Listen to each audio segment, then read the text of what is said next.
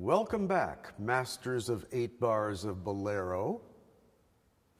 It's 8 bars more than a lot of people can do. Of course, that's not all there is to it. I'm glad you took the time to return, because today we're going to talk about how to conduct a piece of music that's in 2 and a piece of music that's in 4. You already remember that. Pretty simple. 2, down, up, not very hard. 4, a bit more complicated.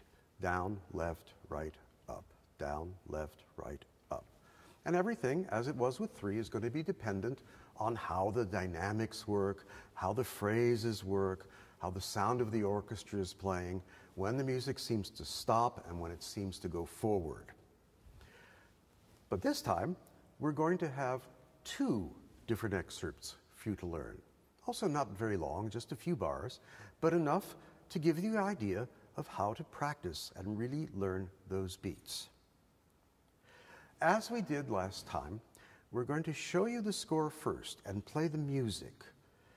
This time, for our first excerpt, I have a feeling, just somehow, that you really might recognize this tune.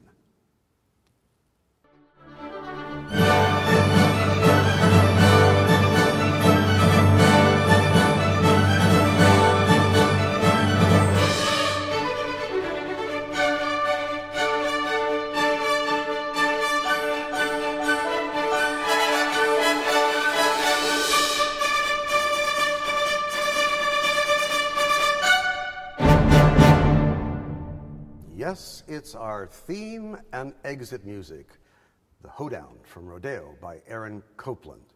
You've heard it enough times, so I'm sure you know the music, well, by heart now. But I'm glad you saw it, because maybe you picked up a couple of little pointers along the way, that there are really different portions with different colors and different sounds. And I can warn you, there is a trap at the end. It's really possible, and it has happened to me, where just before the last bar, where there's a little bit of silence, even though the tempo stays the same, somebody can come in early. So we're going to do this again. You're going to watch me. We won't have the score up for you. And I'll show you more or less how I do this piece when I get to the ending.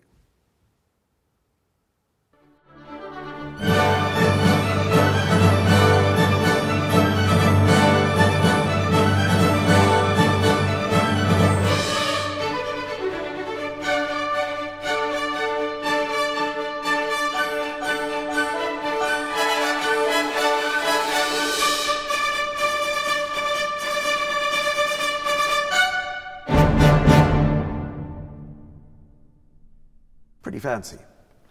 You don't have to do it that way. I put in a little extra beat there just to show that that phrase was ending. All you really have to do is conduct in 2, keep the intensity, think about where the violins are playing, think about where the trumpets are, and as you look at the score while you're conducting, see those little, I don't know what to call them, musicians call them accents. I guess we do too when we read a book. There's little accents, because they give us the syncopation. Ba-ba, ba-ba. They don't come on the beat, they come after the beat. See if you can get that into your conducting as you take the podium.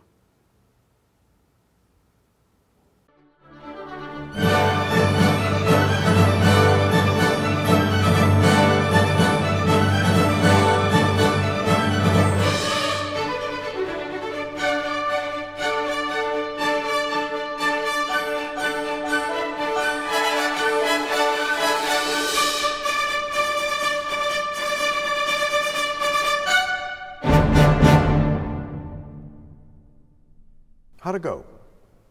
Thought the orchestra played pretty well for you.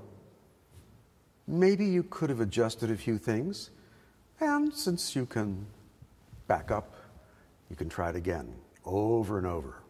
You might prefer a faster tempo than I chose, even a slower one. It's all up to you. But keep that 2-beat going, and keep the drive, energy, and sense of humor in your conducting. So now we come to the 4-beat, And not only do we come to this, we come to it with a very different mood and an extremely opposite way of conducting than we've had in our past 2 lessons. Take a look at this music, listen to it, follow along the score, and again, see if you can guess what piece this is.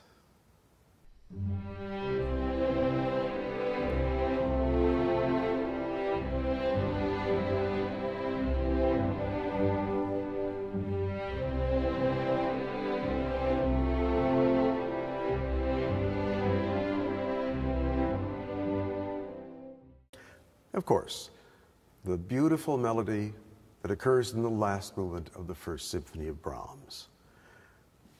The strings are playing, the violins have the melody, there's some nice rhythmic pizzicato in the lower end, and some beautiful harmonies going on in the middle section. But mostly the dynamic is somewhat reserved. It's not a forte, it's not pianissimo either. It's something in between, but it certainly starts in 4. 1, 2, 3, 4, like that. So again, I'm going to show you, without the music there, how I conduct this. It could be a little hard to pick up the pickup, but I'll probably start once I hear it. Here it is.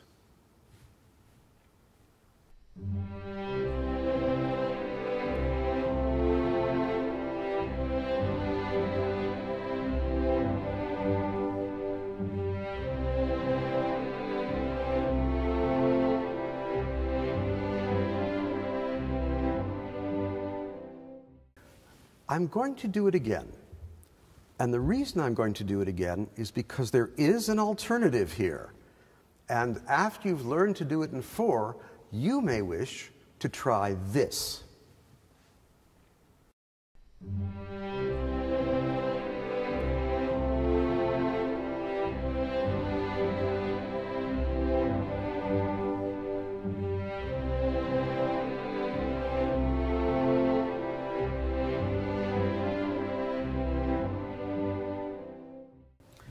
Yeah, I went into 2. I gave it a broader sense of beat. I gave it a different sense of style. It's up to you, whatever you're more comfortable with, whatever you feel fits the music best. Think about it. We'll put the score up again for you, and now it's your turn.